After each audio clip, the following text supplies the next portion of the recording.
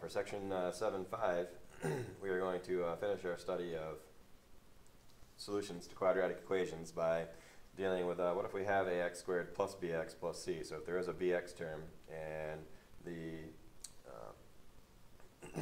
equation that we have is not factorable.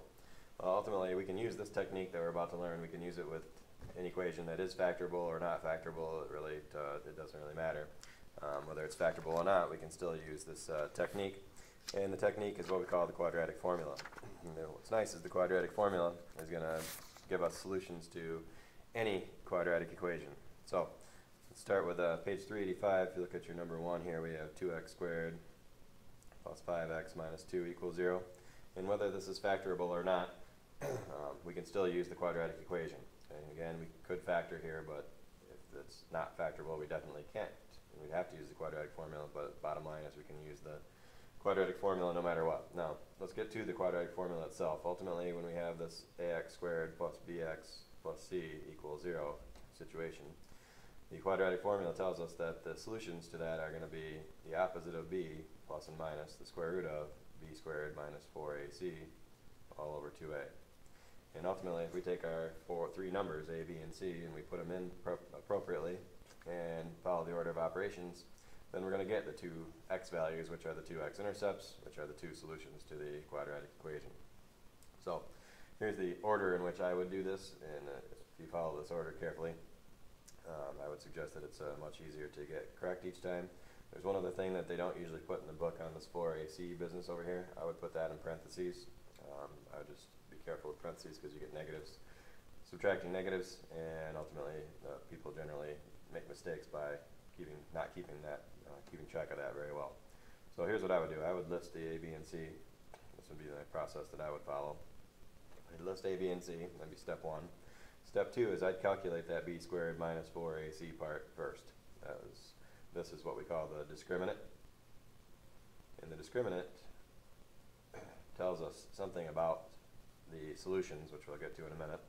And ultimately, in our case, our b is 5, so we'd go 5 squared minus 4 times 2 times negative 2. And then we'd have 25 minus, in the parentheses, we do the multiplication first, we'd have negative 16, and so we'd ultimately get 41 because we have a minus-minus situation. Now, one thing on the inside that the discriminant tells us is if we have a 41, like there's something positive, keep in mind we're going to put that under the square root here in the ultimate formula. And that tells us that we're going to have, if we have a discriminant greater than 0, like 41 in this case, we're going to have two real solutions, as we'll see in a few minutes. If we find that b squared minus 4ac is equal to 0, we're going to have one real solution, which we'll see as well. And if we find that b squared minus 4ac is less than 0, then we're going to have two imaginary solutions. And think about why they're imaginary, because if you get a negative here for the discriminant, you're going to put that negative under the square root, and just like we did in lesson 7.3, we're going to have answers that involve I, which of course are going to be our imaginary solutions. Okay?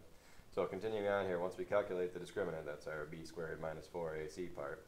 Now if we go to the entire formula, and we do opposite of b, that'd be negative 5 for us, plus and minus the square root of 41. We already calculated the 41, we don't need to do that again.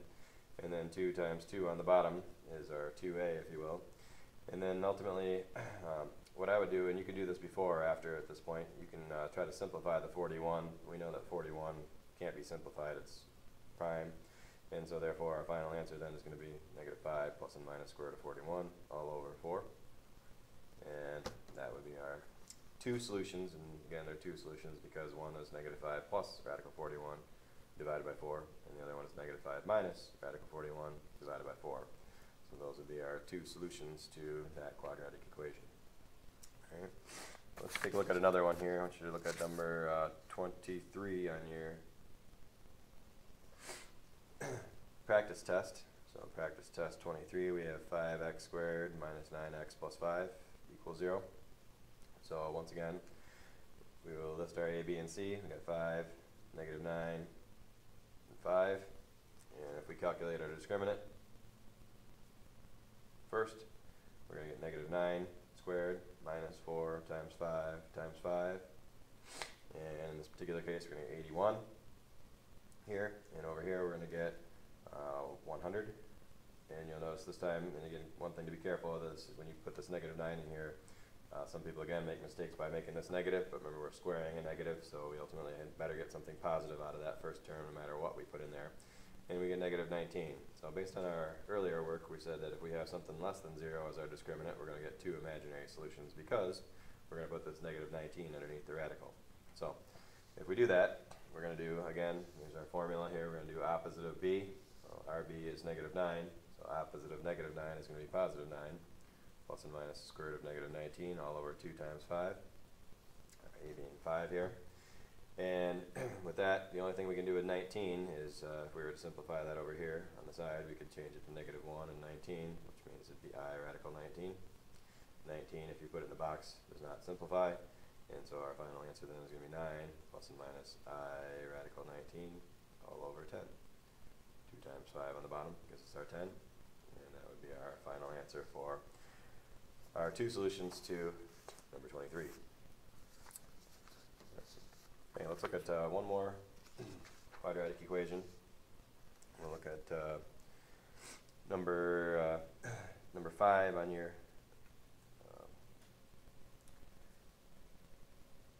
book assignment, which is again on page 385. Just to have one more in our arsenal here. One thing that it says in your notes also is to make sure that you get everything on the same side here. So if we move the 4t and 3 onto the left side and identify our a as 1, our b as -4, and our c as -3, and then we calculate our discriminant, b squared minus 4ac. We're going to get -4 squared minus 4 times 1 times -3. And in this case, we're going to get 16 minus, and over here we're going to get -12, and so therefore we get 28 as our discriminant, which means we're going to have two positive solutions here. And ultimately, the negative b part is going to be 4, opposite of b, plus and minus, square root of 28, all over 2 times 1. Now here's another situation where is this the final answer, and the answer is no, because 28 can be reduced. If we put a 28 in a box, we can divide that by 2 and get 14, divide that by 2 and get 7, so we ultimately get 2 radical 7. And so the final step, as we'll see here, is going to be the following. We're going to write that as 2 radical 7 instead. And then there's one final possible step here, and it hasn't occurred in the other two, but it did in this one. If we have a 4, a 2, and a 2 out of these two parts, all three of these parts have something in common, then what it boils down to is we can reduce these three together. And again, only reducible if all three have the same factor. And in this case, all these can be divided by 2. We'll get 1, 1, and 2. So our final answer here would be 2 plus and minus radical 7. So that can only happen again if we have the three numbers that are outside the radical, this position, this position, and this position. If they can all be divided by the same factor, then we definitely want to do that. It's just like reducing a fraction. But again, it only works if we have 2. If you were to have 4 plus and minus radical 7 over 2 and you did that, that would be absolutely 100% wrong. So do not do that. So again, it only works if we have all three parts. So do not do it if only 2 of the parts have a common factor. It needs to be all 3 positions. Okay. That's the gist of using the quadratic formula. So at this point, we have the means to find the solutions to any quadratic equation, which is nice. And then from here on out, for the rest of the section here, we're going to look at some problems from our practice test that are just going to be some more techniques and uses of dealing with quadratic equations. And so we're going to start with our number 19 here on our practice test, which ultimately asks us to find a quadratic model using the values in the table and then predict the value of y when x equals 4. So ultimately we're going to do just like we did with linear equations and exponential equations. We're going to do our stat and edit. We're going to take and put our numbers in our list, -1, 0, and 3, and -2, 3, and -18. And when we do our stat calculate this time, we're going to find quadratic regression because we're writing a quadratic equation that goes through these 3 points. And so just like we did with linear regression and exponential regression, we're just going to do quadratic regression. So by doing so, we'll get our ax squared plus bx plus c is our general formula. And so our final answer is just put in -3 and 2 and 3 into the proper spots for a, b, and c. And we have our final answer, which would be -3x squared plus 2x plus 3.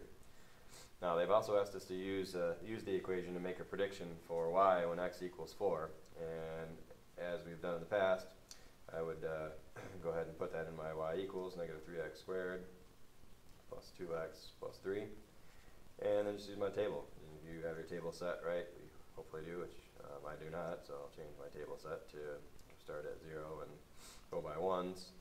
And so if we have the table set correct now, we can go here and we can see that what is our answer at 4? Well, x equals 4, y equals negative 37. So quickest and easiest way to make that prediction is to go ahead and just use the table function on your calculator. So the next problem I want to look at here is number 24, which is ultimately the same question, just to review. So we go through the process a couple times so you can see it again. We do this time stat edit, and our points here are negative 2, 0, and 4 are the x values. Y values are 12, negative 4, and 12. And again, we're just asked to do quadratic regression, and so therefore it's a calculator problem completely. Do the same thing we did last time. And we get our answer, which is y equals 2x squared minus 4x minus 4. And in this particular problem, that's all we had to do is just come up with the equation. We don't have to make a prediction or anything else. We just are there and it can be done. And the last two problems that we have on the practice test that we haven't done yet, let's go to number 20. And in number 20, we have an equation that gives us profit. It's measured in hundreds of dollars. And the x here depends on the number of units we produce per week, and that number of units is in thousands. So in part A, we're asked for, with this real life equation, we're asked for how many units should the company produce per week to earn the maximum profit. Now, looking at this equation here, we can see that it's an upside down parabola. It's got a negative a value here, which means it opens down. So that means there is a maximum. So we can find the maximum in many ways. We can use we can find the vertex by using the vertex formula, negative b over 2a. Or we can use calculator because it's a calculator problem ultimately. So if we put in our negative 2x squared plus 4x plus 10, and we hit graph here, we're on a standard zoom here. We may or may not be able to see the maximum. We cannot see it, in fact, so therefore we'll change our window a little bit here. So let's go up a little bit higher. So let's say we go to 15 in the y direction. And now we do see the maximum, and so let's go ahead and find it. Or we use second calc. Maximum command. We're to the left of the maximum, which is good, so we'll hit enter there. Move it over to the right of the maximum. Hit enter. Go back to the middle. Hit enter. And we get our maximum here, and keep in mind interpreting this value here that we get as 1 because it's equal to 1.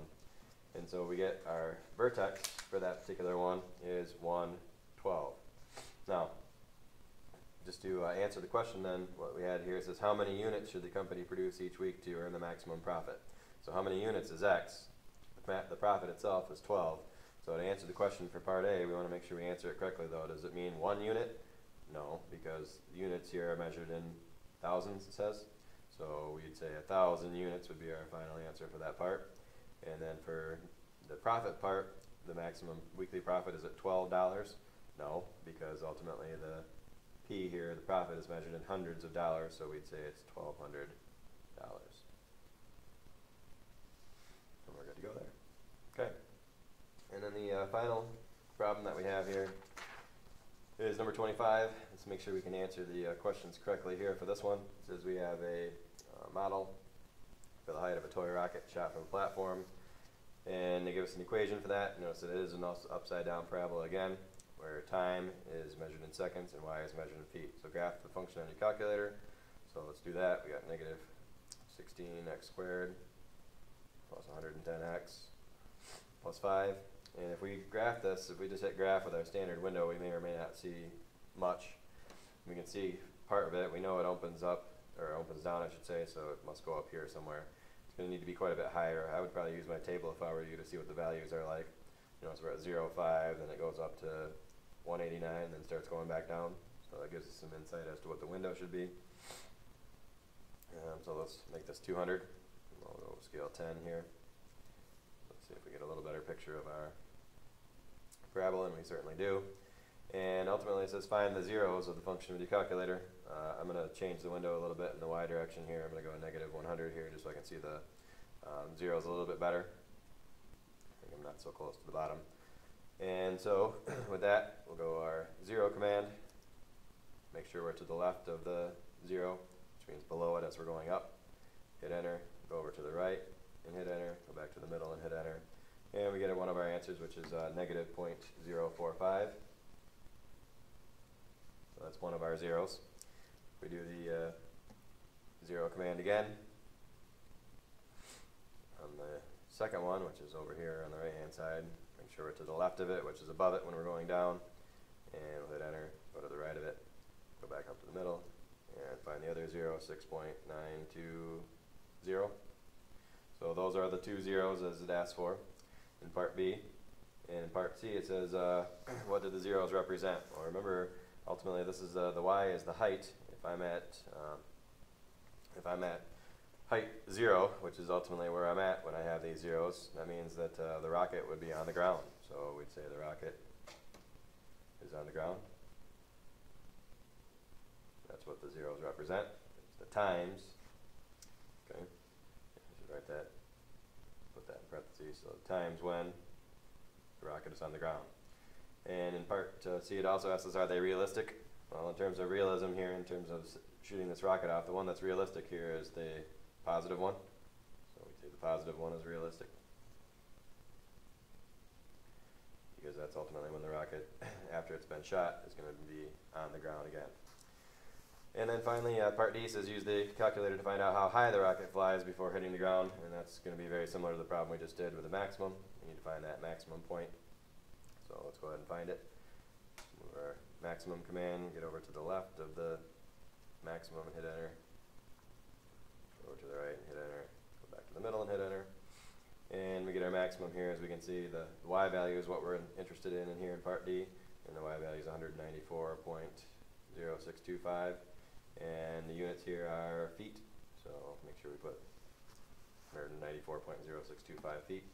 And the times up here also, we should put labels on those too. Should be seconds. And that'll do it. So ultimately in a problem like that, we're looking for zeros, we use the 0 command. If we're looking for a maximum or a minimum, we can use the maximum or minimum command, both of which are in the calc menu, which is above your trace button. So with that said, we are now complete with our chapter 7, and so therefore, again, strong suggestion would be to make sure you go and practice some of your homework problems, which have similar problems to these, so that come test time, that you can handle these problems with no problem whatsoever. So good luck.